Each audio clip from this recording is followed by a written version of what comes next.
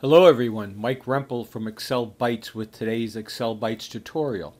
Today we're going to take a look at an option that's in Microsoft 365 called Analyze Data. I'm not going to go into a ton of detail with it, but hopefully enough that it will whet your appetite and want you to dive into it and explore all the different things that you can do with this option in Excel. But before we jump into that, please take a minute to subscribe to my YouTube channel. Make sure you hit the bell icon so you can get a notice whenever I put out a new video. And if you like this video, please give it a thumbs up.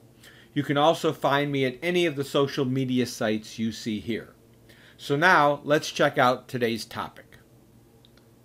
So here I have a data set of dates and salespeople, models, regions, price, cost, profit, and revenue, etc. And I want to analyze this data, not sure exactly what I'm looking for, but try to find some unique things about it, maybe some things that I haven't thought about, different ways to look at this data.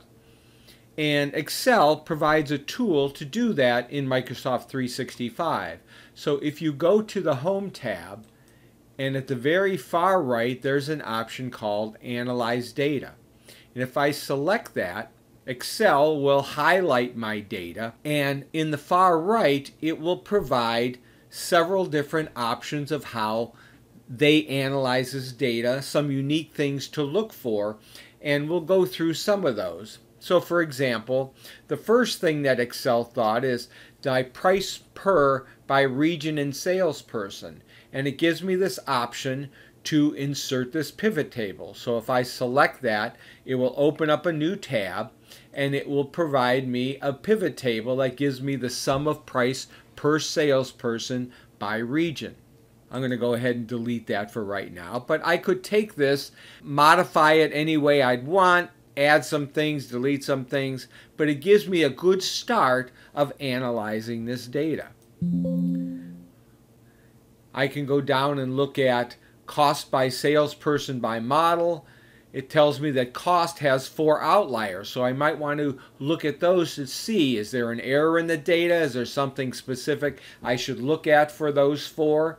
It also tells me that salesperson Ed has noticeably higher total profit. Good to know. But why do the other salespeople not have so much? Again, gives me some thoughts and insights that I might want to dig down deeper into those issues to see why. Now, even though that only provides 4 different options here, notice down at the bottom it shows show all 35 results.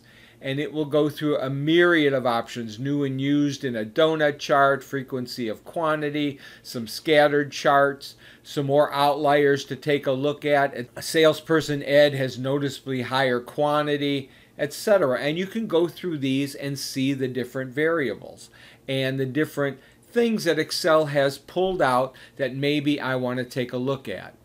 At the very top, notice it gives me some suggested questions.